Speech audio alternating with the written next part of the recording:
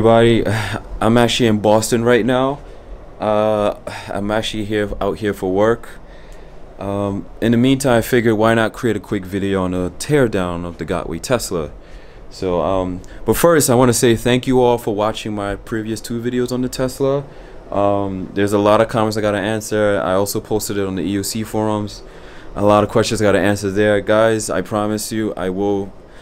Well, this video was put together to answer some of those questions. Some of them being like the battery size, some of them being where does the heat go, you know, the fan, what the motherboard looks like, where it's located, you know, things like that. So hopefully this video answers some of those questions. As far as distance, I did do a distance test, by the way. So I commute 30 miles a day on my Msuper V3. So yesterday I said let me try it on the Tesla, and I'm happy to report that yes, the Tesla can handle the trip very easy, 15 going, 15 coming back, and I didn't charge the entire day, and I still left with, I want to say, a little over 50% battery life, and I think I was riding over 25 miles per hour the entire time, unless I have to stop for lights, obviously.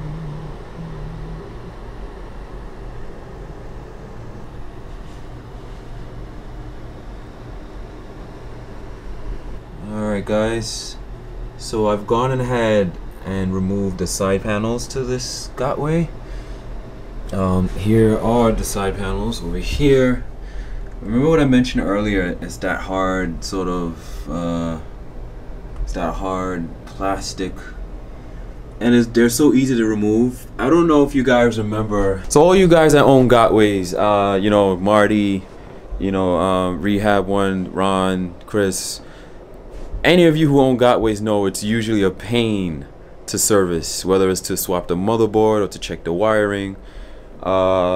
You'll be happy to know that these panels are actually really easy to remove. It's literally 4 screws on each side. That's it. It is Gotway. I think Gotway's starting to listen to us, which is great.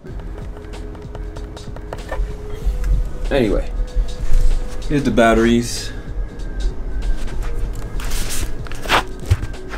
Here are your batteries.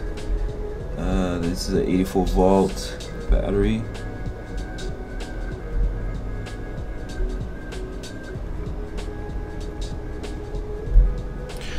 And the standard traditional connectors, your power, your charge, discharge. At least I think that's discharge. Same here. This one has an extender added onto it.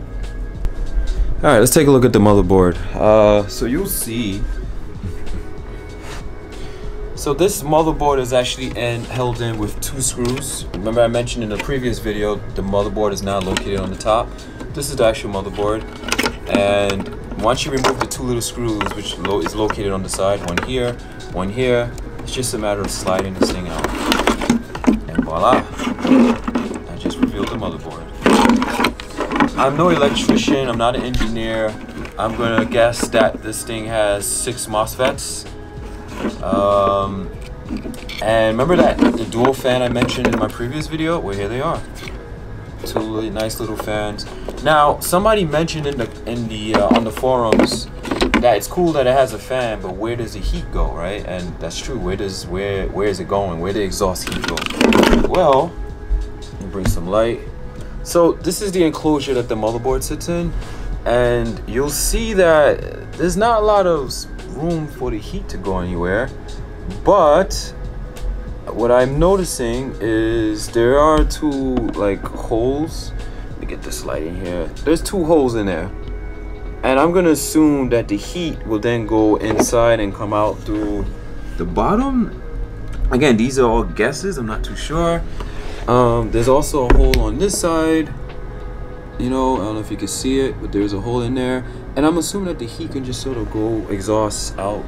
Obviously these wires are going towards the front, which is the power charge, you know, and LED. But I'm assuming that the heat can possibly escape from down here somehow. Again, I feel like Gotway are taking steps to protect its riders, which is a good thing, because we all know the problems from the past with the previous models. So this is good. So yeah, the name is actually official. If you look at the board, it does say Gotway Tesla 84Vs followed by the motor code. And here it is.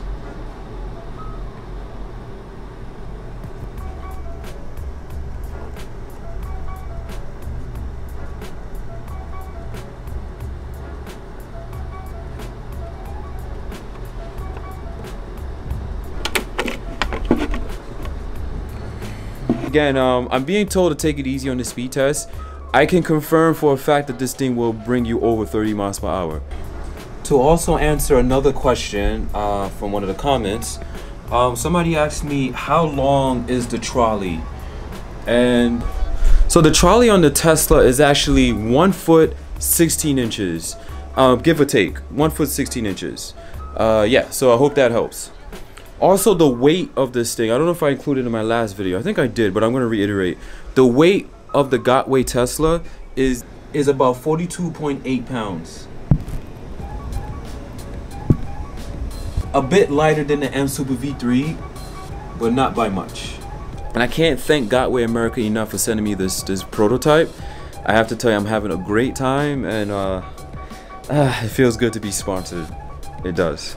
Alright guys, if you like this video, please like and subscribe, and stay tuned for my next video. Over and out.